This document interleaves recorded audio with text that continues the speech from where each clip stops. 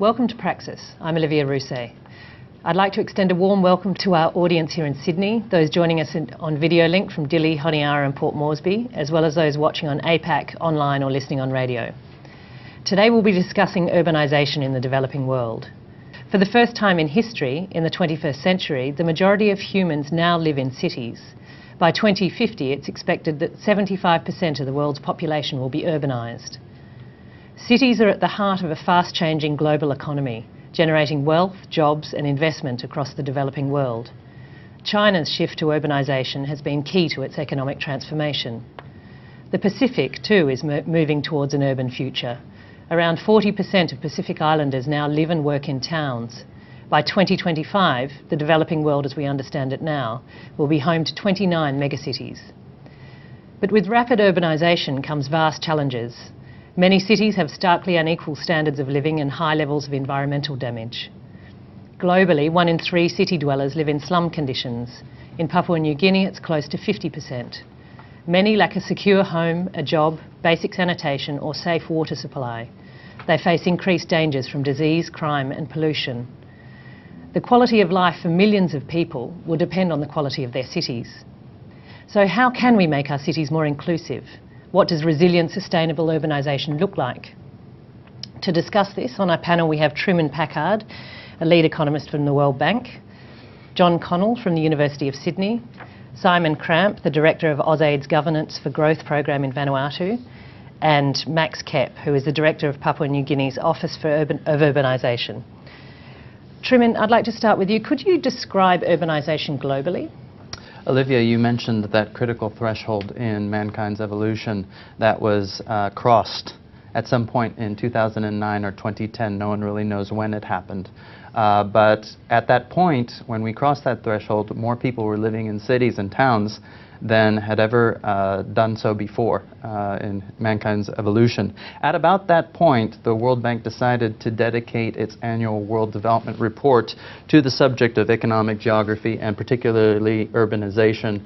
And what it was a marked transition, a marked shift in how policymakers and the people who advise policymakers thought about urbanization.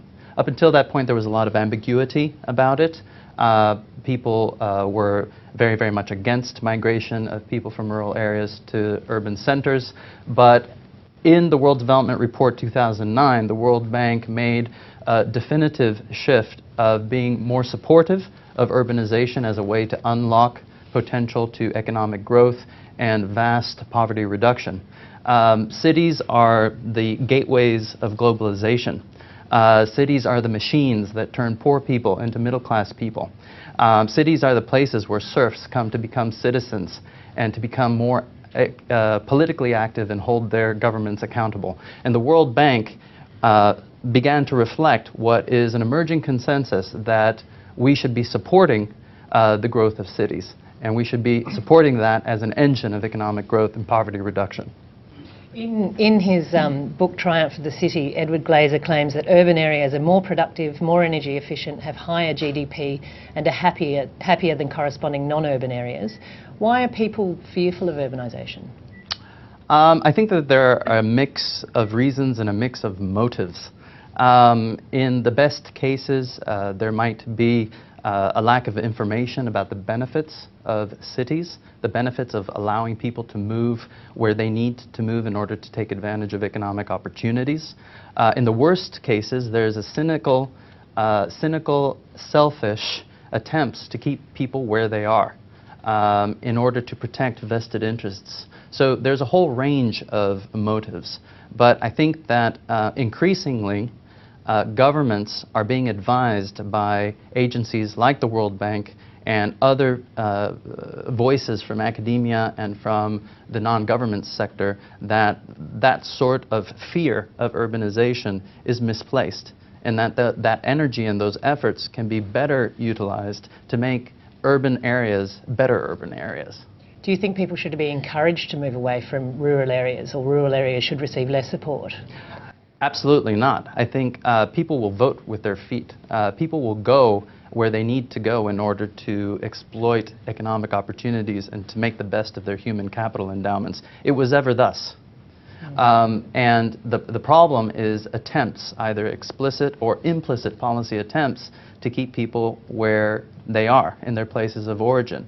Now, the best possible movement is the movement of people in chase of economic opportunities. The worst possible movement is when people are running away of lack of services in rural areas. So the recipe that we advocate very strongly in the World Development Report 2009 and in reports since is that you have to ensure that there are adequate schools, adequate health facilities, good rural roads, outreach to increase the productivity of farming, so that when people are walking away from rural areas, they're doing so not in the pursuit of better services, but equipped to jump into the agglomerations that are happening in urban areas. Simon, in development terms, how much focus is there on the urban poor in the Pacific? I think up to date, not a lot. I think, like Truman's alluded to, I think the report in 2009 from the bank was very instructive for development agencies about how this shift was taking place, and particularly in the Pacific. I think it had long been held that it was still a very rural, very subsistence environment, and I think the report showed that that very much was not the case. Also, the transformation has been occurring quite rapidly, and I think organisations across the world, I mean, Truman mentioned it before about World Bank, I think AusAID and other donors are the same, sort of struggling a bit to catch up with that change, despite the fact that it has been a trend now for decades, including in the Pacific. So I think the other dimension that brings urbanisation to the fore a little bit now is that development agencies tend to have a focus on poverty and poverty reduction, and where poverty is occurring now is changing a bit as this change between rural dwelling and urban dwelling is occurring. So I think the report, along with a range of other analytical work that's now starting to take place under this sort of a greater understanding about the urban dimensions, will start to see a shift in how we approach the idea of urbanisation, but also then how that flows through to what we program and how we deliver different programs, how we have the discussions with different partner countries about the idea of urbanisation. I think that's something we might talk a little bit more about later, is that it's one thing for us sitting here in the capital cities to be talking about urbanisation in the Pacific or in the partner countries where we work, but a lot of it is really dependent on those voices coming from the countries themselves and conceptualising urbanisation, what it means for them, and bringing that to the table as well. So it's sort of how the two parties meet will really decide about what we end up doing in that space. Do people, generally speaking, do people in city or town centres in the Pacific identify as urban dwellers, do you think? I think that's a big part of the challenge, particularly in the Pacific. If I could generalise, I think people have a very strong connection with where they're from, where the family is from. And family is obviously a much broader concept than we might have, say, in Australia. And I think that's one of those issues where people don't often identify themselves as an urban dweller, and that matters when it comes to holding governments or other bodies to account. If you don't feel yourself of a particular place, then what's happening in that place is not really of your concern. And I think a lot of the urban areas suffer from that. People still feel very connected to their home area. They might not have lived there for 2 or 3 generations. Their entire family and their future generations will live in the urban area. But when asked, where are you from, they'll still refer to an island or another province in the country that's not that urban area. So I think there's a lot to be done really about identity and how being an urban dweller is seen in the cultural psyche of a particular country. What about people who come and go? How much is there a culture of the mobile sort of urban dweller who straddles the two? Well, I think that's a really interesting feature of the Pacific. It's a very mobile place. At the moment I work in Vanuatu, and it's an extremely cosmopolitan country. It's often talked about, one of the most linguistically diverse countries on earth. And as a result, when people are coming into contact with each other, they're in effect coming into contact with different cultures. And an urban place is generally a more cosmopolitan place. And so people are very comfortable with that moving between different cultures, but also means the different physical areas. And so for any given family unit, there will almost always be someone who's residing in the rural area and also in the urban area. So people diversify where they are. A lot of that, particularly in the Pacific, is a way of minimising the risk to the family or the household. Cyclones, earthquakes, droughts, all those sorts of things mean that life can be very precarious if you're just in one remote location. And so often, as an insurance or a way of ensuring that there is another place to move to, there's usually one or more family members usually reside in an urban environment. So urban places are very important to the resilience of households. And I think some of those things are not really talked about too much at the moment. And I think those are the sorts of things that are very positive features of the Pacific and a very positive way about how people engage with the urban-rural connection that could maybe be brought out a little bit more to change the perception of urban dwelling into a more positive feature of Pacific life rather than slums and all of the other things that people tend to have connotations with. Do you think people should be encouraged to urbanise or to move to urban centres? Oh, I think it's like Truman mentioned before. I don't think it needs encouragement. It's a very established trend, including in the Pacific. So it's more a reality that we have, which I guess is why it's very important for us to be talking about it today, because it's a reality that's been in place for quite a long time now. But we've still probably been a little bit slow to really pick up on the overwhelming positives that this can bring, and really grasping it as a mainstream issue. So yeah, I don't know that they need any more encouragement. Yeah. John, could you paint a picture of the diverse experiences of urbanisation across the Pacific? Because in all discussions of the Pacific, it's not one mass. But can you give us a bit of a from here to there?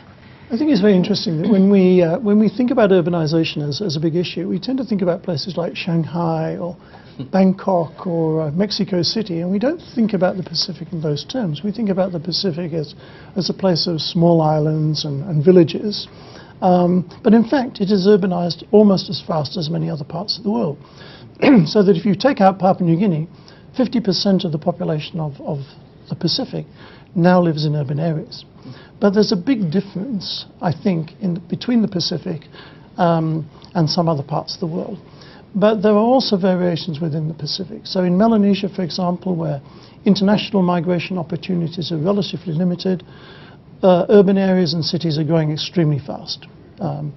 By contrast, in Polynesia and Micronesia, the smaller island states where migration to countries like New Zealand and the United States is much more common, the towns there are much more stable, growing relatively slowly, and perhaps management is a little bit easier. But it's particularly, I think, in the countries of Melanesia and some other places like Kiribati, where urbanisation is also quite rapid, where some of the problems are beginning, or indeed not just beginning, but have already emerged, of generating employment, of providing adequate services like housing and so on. Can you tell us about Tarawa as an example of various problems, but also the overwhelming shift to an urban area? Okay, Tarawa is the capital of Kiribati. Kiribati has a population of roughly 100,000, spread over something like 18 populated coral atolls. Presently, there's been a very substantial migration since independence in the 1970s to South Tarawa, the capital city. So something like 35% of the population now live there. So about 35,000 people live on a tiny fragment of one particular coral atoll. Is that the density of Hong Kong population? Same density, slightly more than Hong Kong, which you can imagine the pressures that places on a small island for things like water supplies, for sewerage, for employment, for housing and so on. So very intense pressures. And alongside that is the fact that this is a coral atoll. The highest point is 2 meters above sea level. So the potential for flooding is considerable, let alone the long-term potential for sea level rise. So Tarawa faces some of the most difficult urbanisation problems in the region. Why do people move there? For the same reasons as they do in most other places. Some people talk about it as the 3 E's: employment, education and entertainment. I sat in Kiribati many years ago in Tarawa, and I asked this guy why he'd come to town. He said, "We don't have any vehicles on our island. I wanted to see a car." Well, that was 20 years ago, and things have changed a bit. But many of the outer islands are very, very poor. The chance of good employment is there in the centre, good education is there in the centre. So there's a massive desire for those kinds of services. And part of the difficulty in Kiribati, and indeed most parts of the Pacific, is extending those services to archipelagos, to fragmented island states, getting good services out to rural areas, rather than having them concentrated in the urban centres. So, and not everyone gets the 3 E's when they get there, I suppose, but what are some of the challenges they face once they move there? Well, the principal challenge is employment. In Kiribati, for example, most of the good employment in the bureaucracy, the private sector is relatively poorly developed, and there's no obvious potential for that. So many of the people who move in with families, move in with kin, and hopefully gain some of the income that those people have. Equally, it's not always easy to gain access to education and indeed to services. So I think Tarawa is an extreme case, but in most parts of the Pacific, access to employment and to adequate services is a difficult issue. Max, could you describe the cities that are growing in Papua New Guinea, what they look like draw a picture for people who haven't been there? Well, first of all, before I answer that question, I'd like to thank Praxis and this program for bringing me here. Thank you for this is an issue that I've been trying to bring to the attention of the nation. PNG has been urbanizing for a while, since colonial days, and but still the critical mass of people, the politicians, the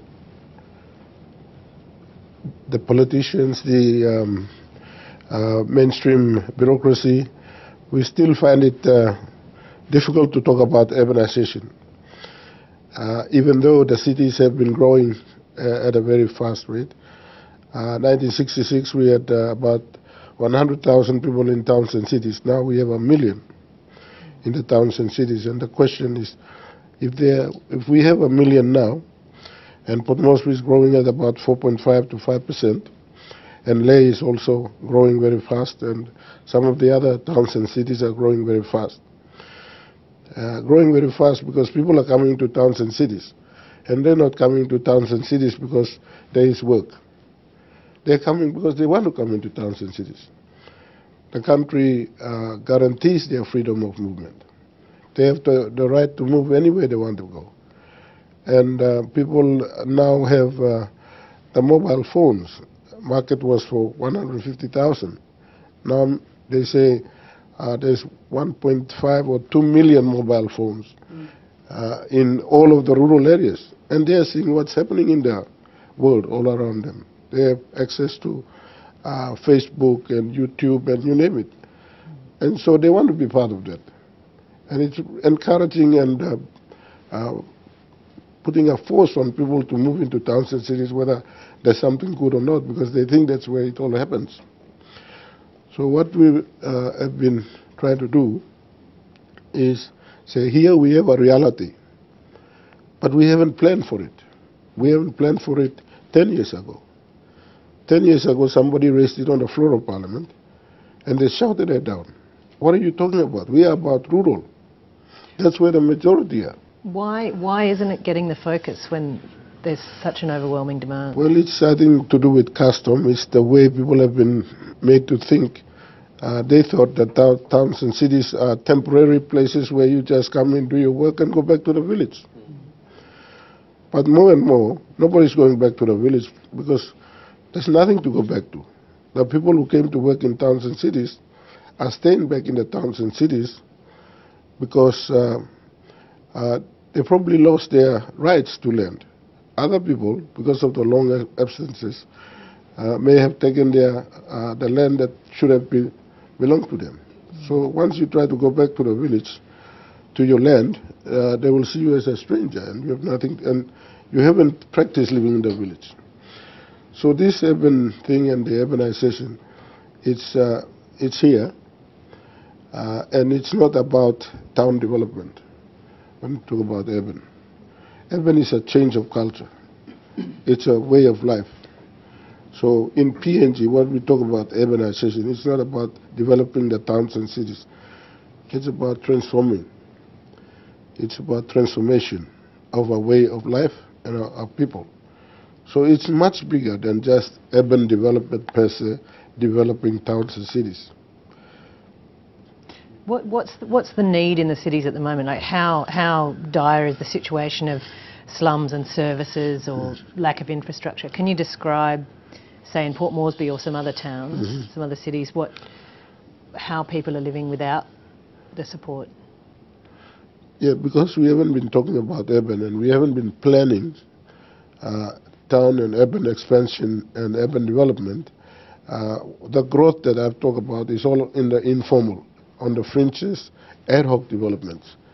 So Port Moresby, Port Moresby Lay, many of the towns and cities, the dominant feature now is informal settlements. Housing hasn't been developed properly, land hasn't been developed properly, so physical planning hasn't gone into the towns and cities. And so eventually, and before we know it, if we keep going that way, we're going to end up with slum conditions.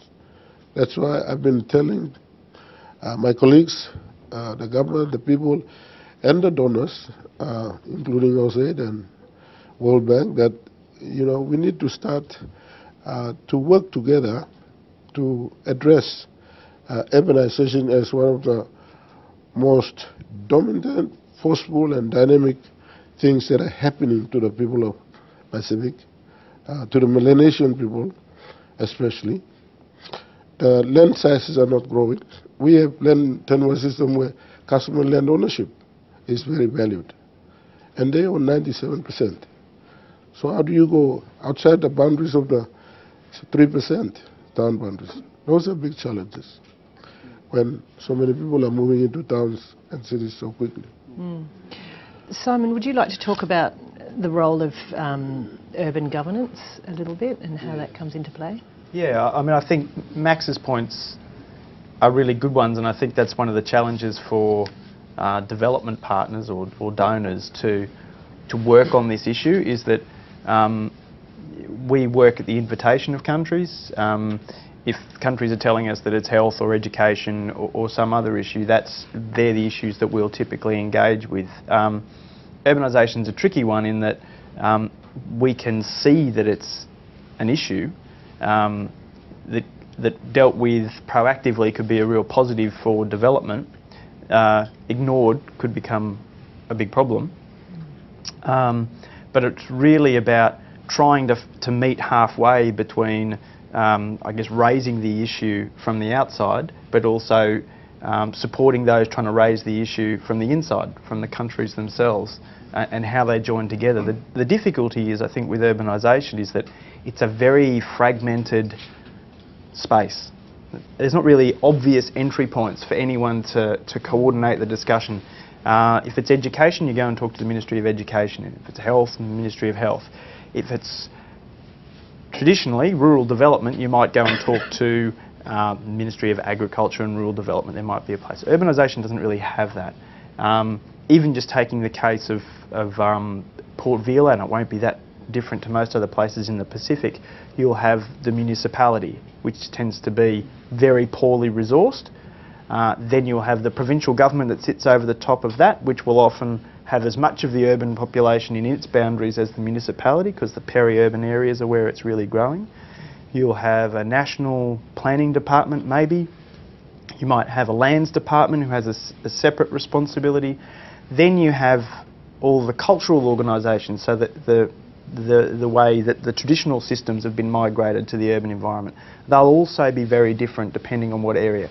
So trying to find a coherent or a coordinated way to have the discussion that's needed to happen, to elevate it to the national level, like Max said, it's really tough in the urban environment. So I guess that's something for today's discussion is, you know, sort of how do we start to really ramp up that engagement, and a lot of that's going to really come back to the with who.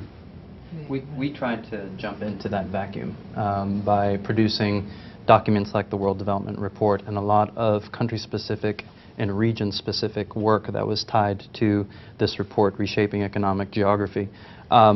Even if that entry point never materializes explicitly in the form of a ministry or in the form of a request from a minister, we found it helpful in dialogue with countries to gauge what the general orientation of the development discussion is.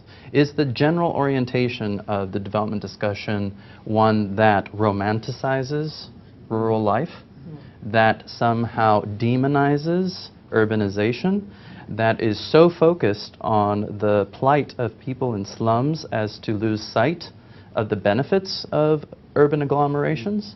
Or is it one that is a little bit more neutral to where people are living, neutral to place, so that you can approach with policy recommendations that are similarly place neutral to not get in the way of people who want to move, but to make sure that the people who stay behind, or the people before they move, have adequate schooling, have adequate health care, are able to get their farm goods to market through good functioning rural roads. I think somewhat cynically, sometimes policymakers and even some interest groups outside of government present this discussion of urbanization in a dichotomy. So if you're for urban, it automatically means you're against rural. And that's a false dichotomy. Good urbanization means good schools in rural areas. Good urbanization means adequate health care in rural areas. Good urbanization means increasing the productivity of farm labor so that hands are freed and bodies are freed to move into urban areas to become part of a different sort of economy. So it's a comprehensive approach that's needed. And even if the explicit entry point in the form of an invitation from government doesn't exist, I think that it behooves those of us who are producing knowledge and have access to knowledge to be suggestive and to find the orientation, find the entry points, and exploit them. One point about that is that there is already a culture of expectation. The donor agencies expect the countries to ask for health and education, law and order. And the countries think that that's what the donors want. So it's just communicating health, education, law and order, health, education, law and order forever, without realizing that the urban conditions, situations that we are living in, we are part of it, we breathe it, we live it, but you are oblivious of what's happening and want to continue to think that it's not there. And one point in time, there will be a time when it's going to be too late. That's the issue. We need to start planning. It's about a country and a nation that's trying to catch up with everybody else who have urbanized. So, Max, what do you see that needs to happen now? What's the most urgent thing? The urgent thing that needs to happen now is that donors, countries, they have to buy into the idea that urban is here and it's permanent. It's irreversible. It's a bigger feature and a dominant part of our effort to develop and change and modernize. Yeah? And if you recognize that, you appreciate that, and then we're going to change the way we do business, about how we approach development. If the proportion of the people increasingly are going to become urban, and we're going to ask ourselves, 20 or 30 years' time, where will the population be? Obviously not in the rural areas. They will be in the towns and cities. But if we haven't planned for it and we have not managed it, and we are not managing it now, then when are we going to manage it? Simon? Oh, sorry, I was just thinking about what Truman said before. As a term, I think is really powerful, that neutrality of place. And I think even if we don't get the shift all the way across to urbanisation, I think that the most sensible place to end up is more firmly in the middle. And I think a lot of what we talked about is rural development has a long history. Probably not that successful as an idea either, in that rural development is much more complicated than the idea of rural development, and I think that's been shown to be true in the results that have happened in the rural space. But getting the discussion back to the middle, I think, is what's really needed. So for example, for an organisation like AusAID, where poverty reduction is the focus, it's about making sure that we keep really oriented on that issue. And I think working in an urban environment will naturally come from that. So in the case of Vanuatu, the most recent census that came out, the poverty rates are double in the urban areas compared to the rural areas. That's a pretty staggering statistic.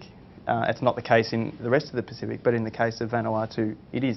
Why is that? They have different poverty lines. Fortunately for most people in the rural areas, they can meet a lot of their basic needs, not necessarily in terms of services, but certainly in terms of food security. In the urban environment, it's very, very difficult. We've already talked about access to land, access to financial services, overcrowding, all the other difficulties about the current urban environment. But people continue to move. In the second city of Luganville, the poverty rate's doubled there since the last census. So people are moving far, far quicker than formal or informal structures can support them. John, what do you think is the area that needs the most focus? I think it's worth saying initially that we tend to think of urbanisation as an issue of migration. And it's not only migration. Certainly one thing is happening, and that is migrants are becoming more permanent. A big phrase in the Pacific 20 years ago was circular migration. But people are less and less likely to circulate now. They're more likely to stay for themselves and for their children's education, their children's future, and so on. But a second thing is happening, and that is people being born in town. Surprise, surprise. And these people have, the people who grow up in town, who are born in town, actually may talk about their home village, but as Max says, when they go back to those home villages, people look at them and say, no, sorry, you don't belong. And so there's no rural safety net for those people. They have an urban future, and we have to think about that urban future. And as we're increasingly seeing now in the Pacific, we used to use this nice weasel word hardship until a few years ago. And now we actually are brave enough to say poverty, because poverty is much more visible. And we do need to think about urban residents, because poverty is certainly there in many rural areas, and it's certainly there in large parts, some parts of urban areas as well. So I think what we need is a greater focus on urban planning. We certainly need, very basically, some land use plans in cities, and we need to move, I think, towards a more just and equitable city where we think about the poor and don't marginalise the informal sector. There are too many places where people who are market sellers are victimised by municipal governments and so on. And hopefully cities can indeed become spaces of hope. Truman, do you think it's possible to achieve sustainable urban development in the Pacific? Absolutely. I mean, I have never been to 6 Mile or 9 Mile or Kipo or Vada Vada yet. That will come. But I've been to lots of urban settlements, informal settlements in East Africa and South America.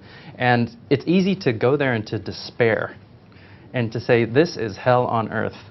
But then, if you take a second look, a closer, careful look, you see this very exciting entrepreneurial energy going on. That energy needs to be captured, it needs to be facilitated, it needs to be nurtured, and probably the most important thing that governments can do is to sort out land markets. We've talked about urban planning, and urban planning is certainly very important, but the transaction of land is very important. Sorting out tenure for people who have lived on land, even for generations. Making sure that land markets function properly. And I don't know about this part of the world yet, but in East Africa and Latin America, there's a lot of people in power who are very, very cynically preventing the functioning, the good functioning of land markets. When land markets function well, cities function well. And that's a real key to turning these places into places of prosperity for all people, even people in slums. I think we'll open up to questions now. Thank you all. We have a question here from Port Moresby for Max. What are the Papua New Guinea government's plans to address serious housing problems where prices of rentals have increased dramatically, forcing many to live in settlements? When you talk about urbanisation, urbanisation is very cross-cutting in many areas. It's housing, it's land development, it's environment, it's planning, it's law and order, it's social issues. Everything is in urbanisation. You put everything about development into it and it's all there, urbanisation. So housing prices in Port Moresby are ridiculously high. They're even higher than New York or some of the most expensive places on earth. It's because of this urbanization. We haven't been planning urbanization for a long time. We haven't been doing land development for a long time. So things are happening on their own. That's the point. We need to manage, we need to look at urbanization in a holistic way. You cannot deal with just urbanization, housing. You have to think about a strategy, a national strategy, a national policy, put them in place, talk about the land use, okay? Talk about the land use and how you're going to locate your population. And then you talk about the city-specific plans like land development. Nobody has been doing site and service. So you might have the money to build your house, but if there's no block of land with the water and sewage and power and all the necessary services, how do you build your house? Private sector does it, they recover their cost and they add it on, and then they put 300,000 for land development, another 300,000 for the house, it's 600,000. So what kind of ordinary Papua New Guinean public servant can afford that kind of money? How do we want to deal with this? Is through the national urbanization policy, we are saying that let's do large-scale site and service on state land, of existing state land, or on customary land. Then we can, bring down at least the land development cost down, and people can build on it. We are experimenting with doing some land development, but like I say, you have to have the government will to put the money and resources to develop plenty of land, and then you can bring the the housing price bubble down, make it more affordable. Port Vila, which is a completely different scale, still has the same issue. And recently there was a report that came out that said between 30 and 35% of middle-income dwellers are living in informal settlements, only due to the fact that there's no land available.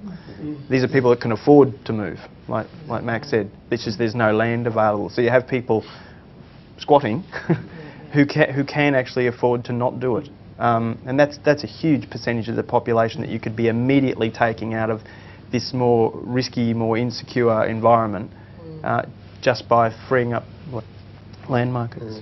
So Max, you're working now at developing policy to address these things. How long do you think until some of these changes might be taken up, until it might actually trickle down? We're not thinking about developing policy. We have done a national urbanization policy, has been approved in 2010, was launched in May this year, and in a week's time we are trying to hold a national urban forum, bringing Prime Minister and Cabinet Ministers, MPs, high-level bureaucrats and private sector to say, let's talk about the urbanization issue. Is it real or not?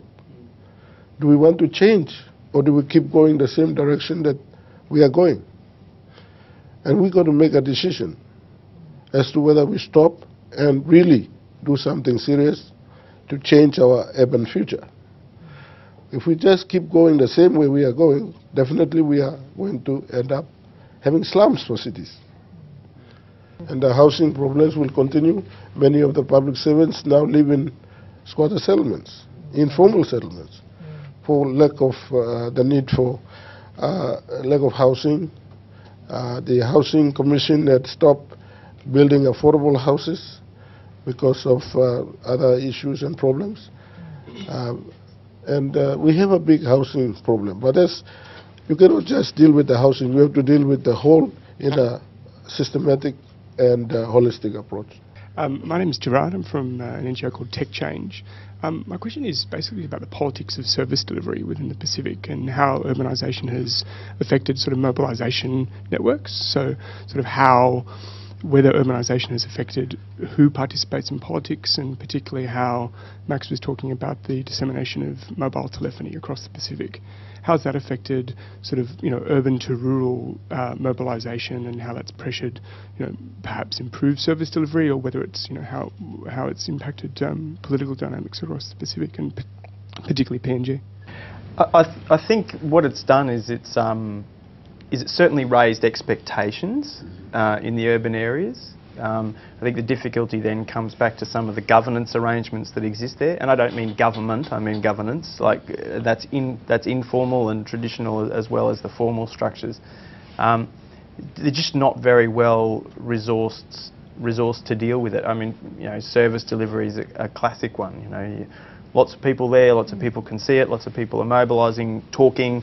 It's obviously a closer space. People tend to be more educated, but you're dealing with a municipality who has virtually no capacity to do anything. The next level of government might be provincial. They've got many other issues to deal with, so they're not dealing with it either. The national government, as a consequence, is sort of just saying it's not my business, it's someone else's business. So what it does throw up is some innovative solutions to it. I think you are starting to see some more creative solutions through like chief systems or other levels of new urban organisation. NGOs are starting to step in and do it. The private sector's doing a lot of it now as well.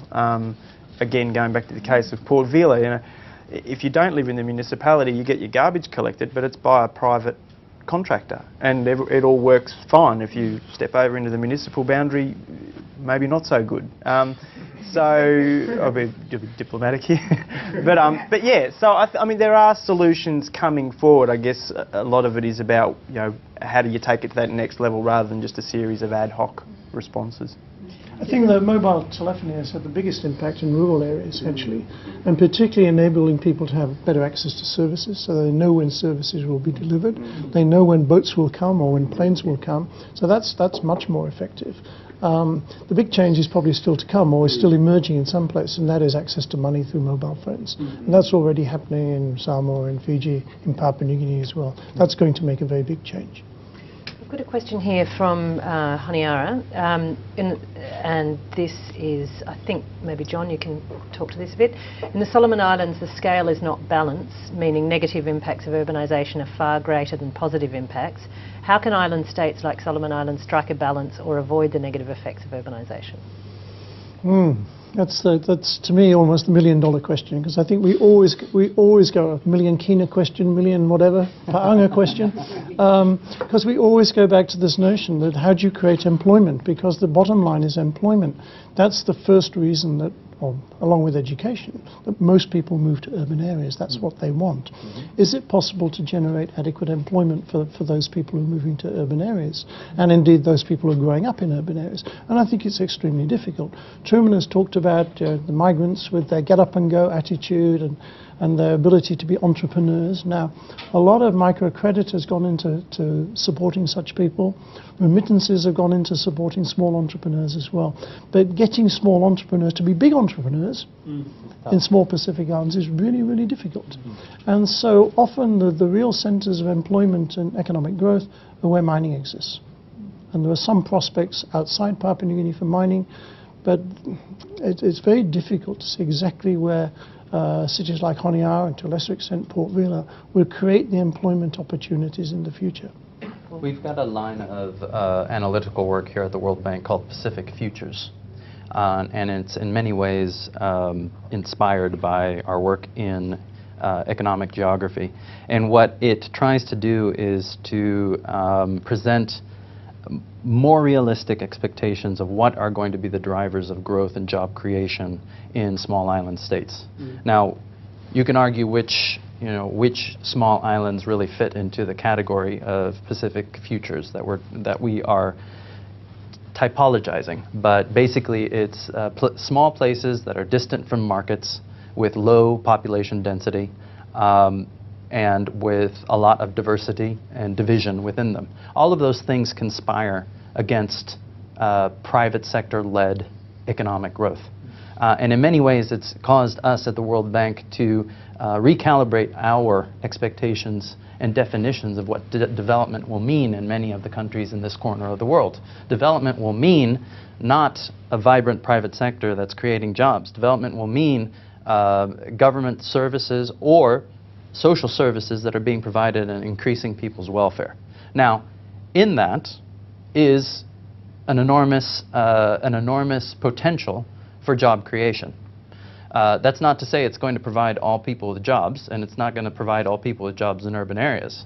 But it is to say that we have to calibrate our expectations of what we can realistically expect of these island states so challenged by geography, even with the perfect policies. And I say even with the perfect policies because there's a lot of housekeeping to do.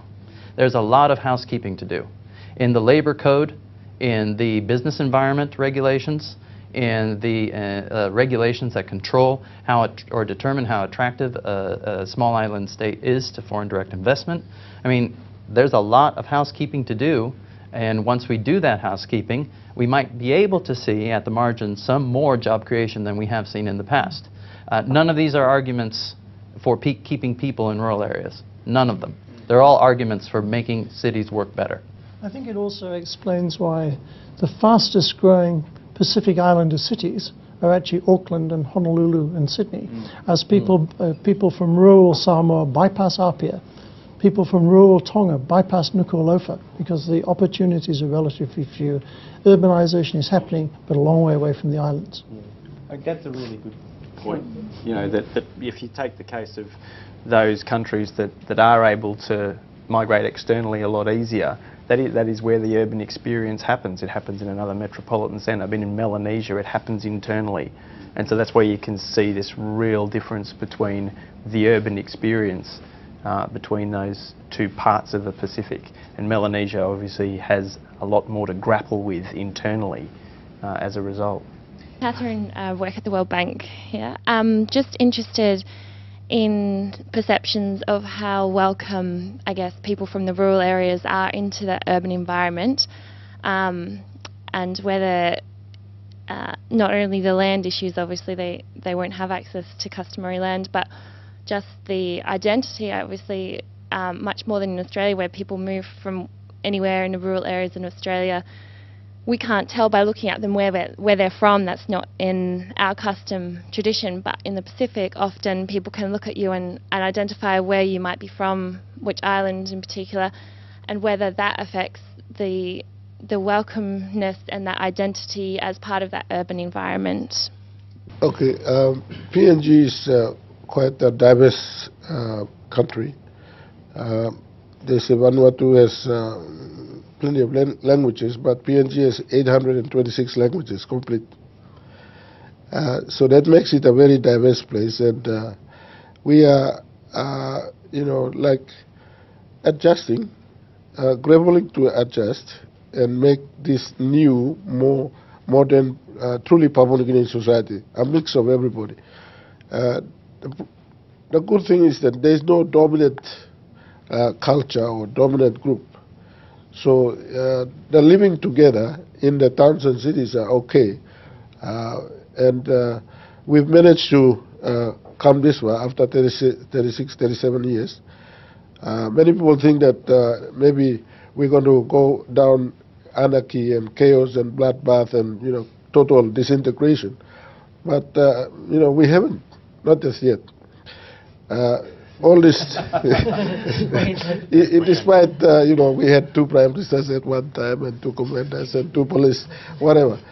But we say, well, you guys sort it out there, and we, the people, are going to continue with life as usual. It's because people see that they are not really interested in those big political issues, but for the day-to-day survival and living and all that is more important to them. I'd like to just move on to a few questions we've got from the video link. There is from Timor-Leste, Olivio dos Santos from the World Bank. has a question for Truman or John.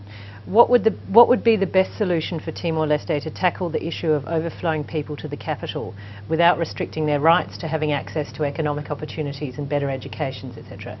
Dili is not capable of handling this flow. Rural development. Rural development. Draw people back to the rural areas. Yeah, I mean, why do people migrate? For education, for employment. If you can generate those things in rural areas, most people will stay. That's where their source of security is, their land, their home, their kinship groups, their cultures. But they need services. They need income sources. If those things exist in rural areas, migration will be more manageable. People move for a variety of reasons. There are as many reasons for people migrating as there are migrants. Migration is probably almost always better for the person who's moving. The question is, how do you make it better for society as a whole? How do you make it a contributory factor to agglomeration and to the general increase of welfare? And so, as putting yourself in the position of a policymaker, you want people to move because of economic opportunity, whether they're moving from rural areas to cities or cities to rural areas or between rural areas, something that's happening far more frequently.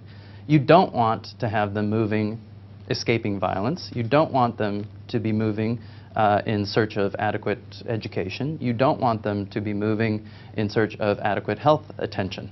And I'm afraid in Timor-Leste, there's a lot to be done in ensuring adequate education and adequate health in rural places. Now, until we go and we interview every person in the slum communities around Dili, we won't know to what extent people have moved because they're trying to seek basic services that they're entitled to as citizens. But I bet that many of them are there for that reason. And if they're there for that reason, then they're adding to the congestion. They're not adding to the agglomeration. And so the agenda is very, very clear. Putting adequate services in outlying areas.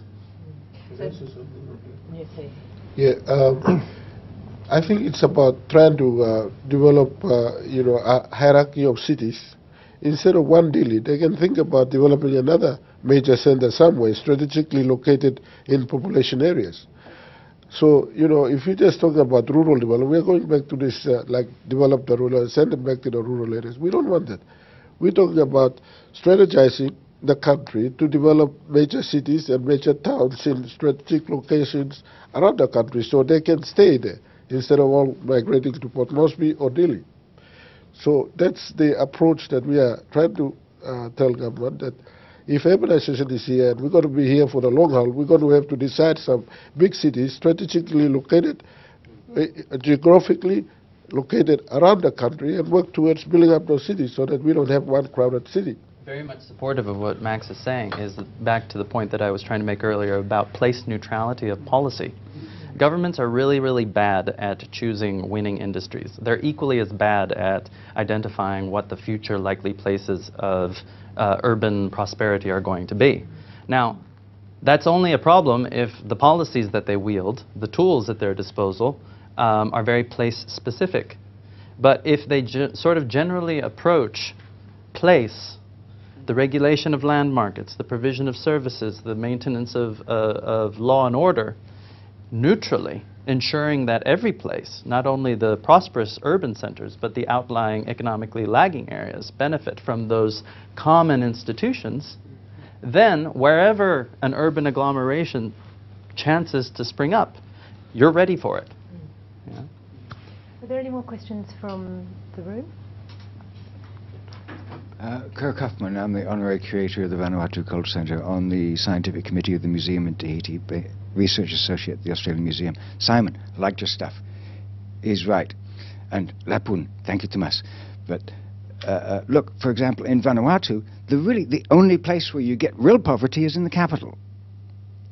The recent report released called Alternative Indicators of Well-Being, which has been done in Vanuatu, analysing the whole country from different aspects, but also done by an economist, coordinated by an economist from Johns Hopkins University, is released from the Vanuatu Statistics Office, has shown that the province in Vanuatu that is the most distant is the most remote, in inverted commas, that has the least modern services and stuff like that, that's right up in the Torres, is the area where social contentment, social cohesion, happiness is the highest. And there's no money up there. World Bank always makes the mistake of thinking everything is about jobs and about money. It's a very serious mistake, because look what the economists have led the whole world into. Boom! Over a cliff. I have friends in Greece, relatives in Spain. People there now are talking about, we made a real mistake overemphasizing urbanization. Now, I know we can't stop urbanization, but we have to be very careful about it. It is extremely dangerous because it is not sustainable. We've got climate change, everything coming, you know, and you have to be really, really cautious about it. Don't over-promote it. John, what you said, get them back to the land in Timor-Leste. That's the safest thing. That's what a lot of people are saying in Spain. The mistake we made was going off the land. You know. Okay. Simon, could you talk to that a bit? Do you think there is too much focus? Would it be better if people were encouraged to go, say in Vanuatu in particular, go to the far reaches, become more subsistent? No. No, I mean, I think that's a lot of what we've been talking about here today. People aren't making these decisions because they've been encouraged. In fact, people are making these decisions often actively being discouraged. They're still doing it. So I don't think, even if we all jumped up tomorrow and every government jumped up tomorrow and said don't do it, I don't think, well, history would show it wouldn't make any difference anyway. It's happening organically. So it's about, again, we've already mentioned a few times this term neutrality of place. It's just looking at what we have, taking off some of the blinkers that we have, and taking off some of the blinkers that we have or the prejudices we have against urbanisation, and just being a bit more dispassionate and neutral ourselves about looking at, you know, if our mandate is economic growth or our mandate is poverty reduction or whatever it might be, just looking at it a bit more dispassionately. And I think that will just naturally throw up that we do have a big blind spot, in a way, for urbanisation and what we're dealing with. I mean, 70% of GDP, on average, is generated out of these areas. So you're typically talking about, you know, less than half of 1% of a land area will be 3/4 of your economy's coming from there. Now, whether you're a believer of economic growth trickling down or all that helping poverty, I don't think it matters too much. I think we know that growth is important to poverty reduction, and growth is occurring in urban areas, so we're going to have to do something in that space. Would you like to respond to Kirk's point about the focus always being on jobs growth? And I think, look, we got to take a clue at what people are doing themselves. You know, people are moving, and this is not new. People have always moved. My dad moved from a failing farm in rural Wisconsin to Chicago to drive a cab for 20 years. And, you know, our family was ever more better off for it. And similarly, people all around the world, in spite of whatever government is trying to tell them, in spite of whatever limits that governments are mistakenly putting in their place, they're moving, and they don't have to be economists to know that they're better off. They just have to be rational human beings. Now, yes, you could mistakenly romanticize urbanization and romanticize cities. But, you know, in the past, we've mistakenly, and to a lot of cost and to a lot of foregone poverty alleviation, romanticized rural areas. And the point is to be place neutral, because policy is a very powerful thing. And I would never want to be part of any operation that was supporting policies that told people where to be. Movement is a human right. And so we need to take a clue from the decisions that people are making. And the decisions that people are making is to be in rural areas, to be a part of the prosperity that that brings. Maybe giving them wrong advice. Just quickly on that. Yes. Something that someone was pointing out to me just a few weeks ago is that unlike migrations previously, and let's say specifically in the Pacific, people are doing it in a much more informed way now. With the access to telecommunications, for example, people aren't going into these spaces naively, like, oh, there's some bright lights, I saw it on a television program. They have friends, relatives, I mean, they know very much what they're getting in for. So people are doing it in a much more informed way. So I think we need to be conscious of that. This is not something that we need to be protecting people from. They are making more informed choices about this decision now than they ever have before. I think that's all we've got time for today, but I'd like to thank you all for joining us. If you'd like to look at past episodes of Praxis, please go to our website, which is www.worldbank.org/Praxis. And please join me in thanking our panellists, Truman Packard, John Connell, Simon Cramp and Max Kep.